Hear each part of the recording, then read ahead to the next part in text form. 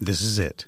The putt to win the tournament. If you sink it, the championship is yours. But on your backswing, your hat falls over your eyes. Is this how you're running your business? Poor visibility because you're still relying on spreadsheets and outdated finance software? To see the full picture, you need to upgrade to NetSuite by Oracle. NetSuite is the #1 cloud financial system to power your growth. With visibility and control of your financials, inventory, HR, planning, budget, and more, NetSuite is everything you need to grow, all in one place. With NetSuite, you can automate your processes and close your books in no time while staying well ahead of your competition. 93% of surveyed businesses increased their visibility and control after upgrading to NetSuite. Over 27,000 businesses already use NetSuite. And right now, through the end of the year, NetSuite is offering a one-of-a-kind financing program to those ready to upgrade at netsuite.com/C-Suite. Head to netsuite.com/C-Suite for special end-of-year financing on the #1 financial system for growing businesses. netsuite.com/C-Suite. Hello and welcome to Audiobook Connection, behind the scenes with the creative teams. I'm Becky Parker Geist and I'm your host. Audiobook Connection is your place to learn about the audiobook creative process and for authors to learn valuable tips on producing and marketing your audiobooks. This podcast is sponsored by Pro Audio Voices, helping great stories come alive through audiobook production and marketing. Today we're going to talk about ISBNs. What are they? How many do you need? What are they for? How do you leverage them? So, first of all, what is an ISBN? If you've been working in publishing at all, you'll know, or you may know, it stands for International Standard Book Number. It is the way that books are tracked from a metadata perspective.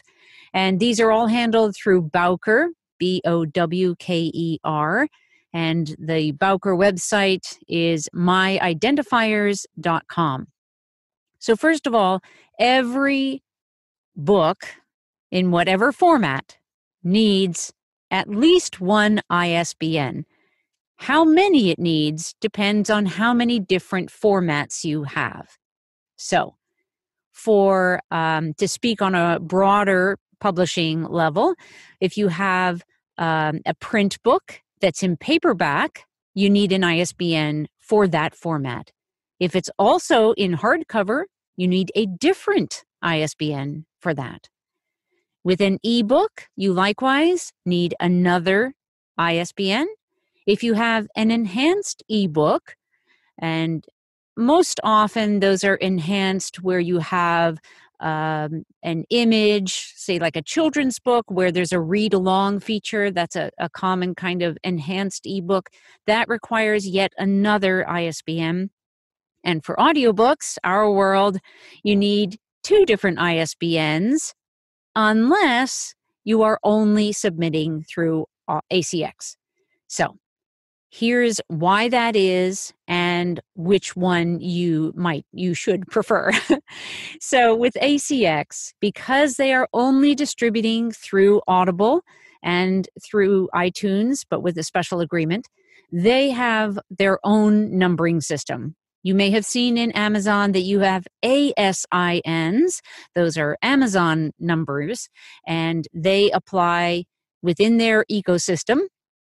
They apply a number to each of your projects. When you're doing a print book through KDP Print, for example, you are able to enter your own ISBN numbers.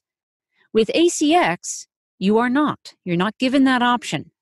And so it's actually one of the things that I find as a negative that is for using the ACX system, is because you're not given that opportunity to connect your different audiobooks through your metadata online.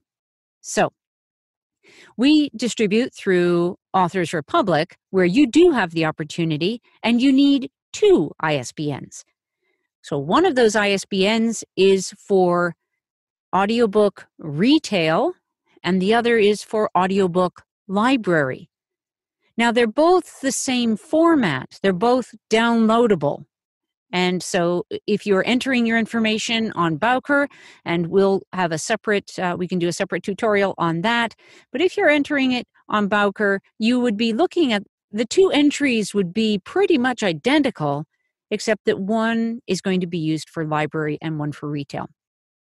I can't actually speak to why they pull those apart. That's at a whole other level of operations that we're not a part of. But we do know that for the audiobook distribution, we need to supply those two distinct numbers. Now, let's get to how to get your ISBNs and what to do about them. The only place that you can get ISBNs, really, is through Bowker. If you're buying them under your own name and imprint, there are, as there is through KDP and other publishing services, where they may offer you a free ISBN, one or more. In Authors Republic, they'll offer as an option, you can take 2 free ISBNs from them.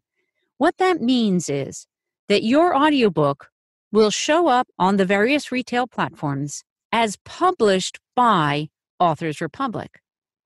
So what's better for you is, as an author, is if your ISBNs pull in the information showing that, in fact, you or your imprint are the publisher. Now, you might ask, well, why does that really matter? And the simple answer to that is, the more cohesive your information is online, the more cohesive your metadata is, the better off for you. It increases your visibility, your discoverability. It makes more sense in an online perspective to have all your metadata connected rather than looking like it's being published by, like, this format's published by Amazon, this one's published by Audible, this one's published by someone else. Instead, it pulls it all together, showing that, in fact, you are the publisher. You are the manager of the information for your book. So one of the best ways to move forward then is to actually go to Bowker and buy a block of ISBNs.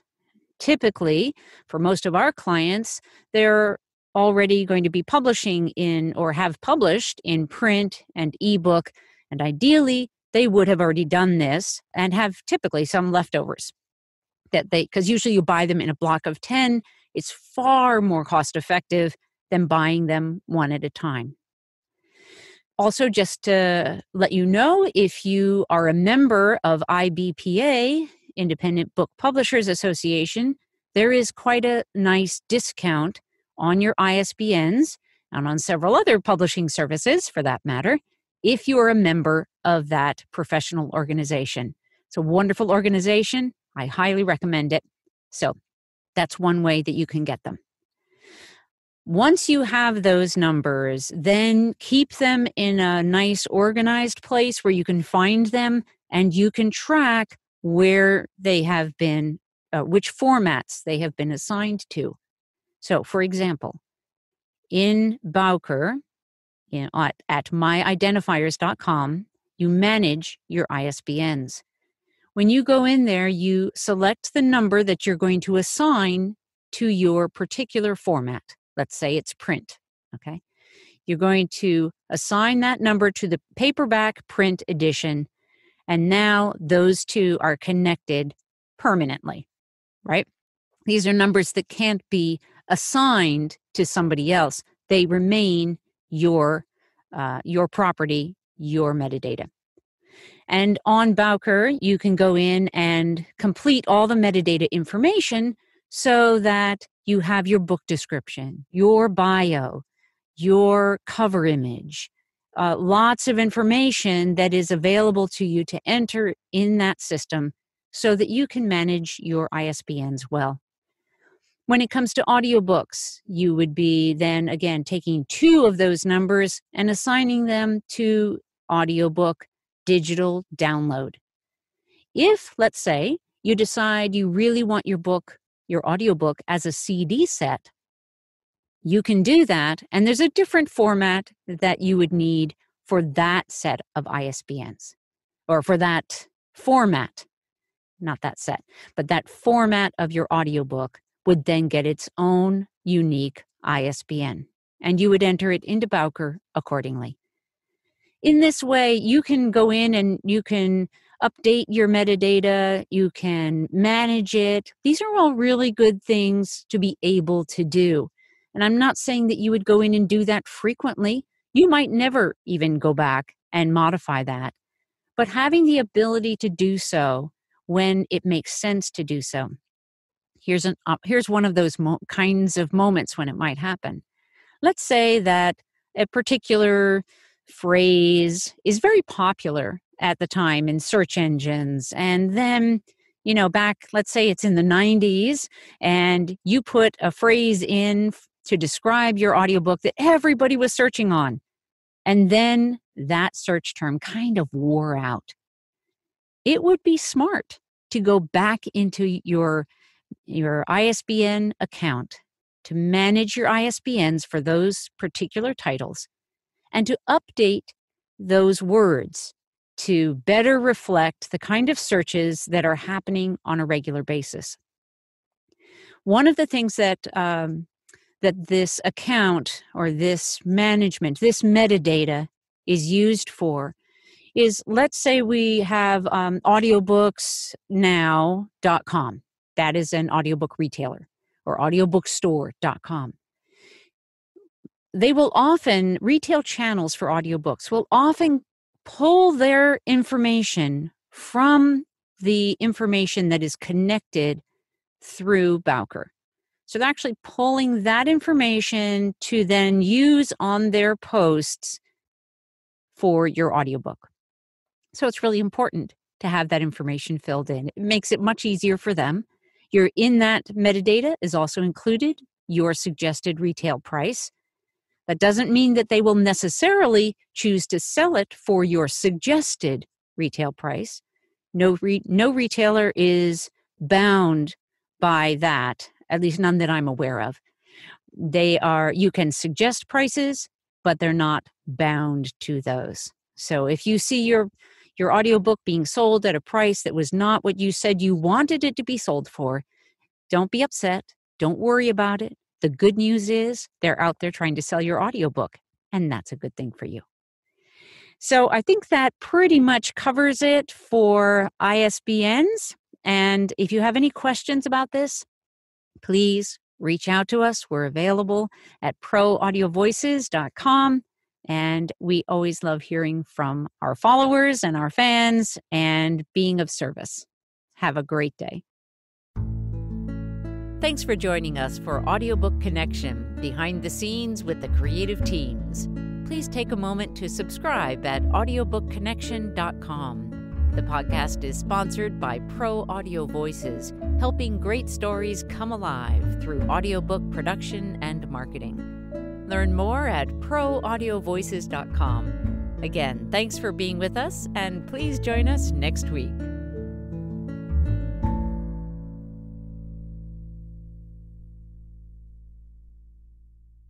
This podcast is a part of the C-Suite Radio Network. For more top business podcasts, visit c-suiteradio.com.